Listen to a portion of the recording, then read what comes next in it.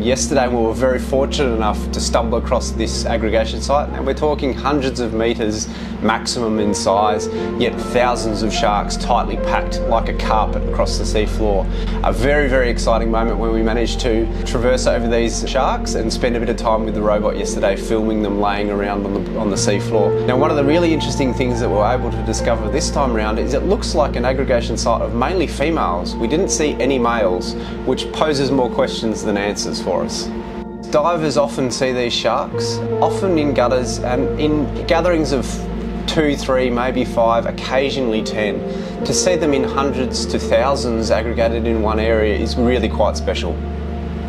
So an aggregation site is where sharks come together. Now, we don't know the reason for this, but we're guessing that this is an area where the sharks come together to either breed or indeed fatten up before they head up to coastal areas where they lay their eggs.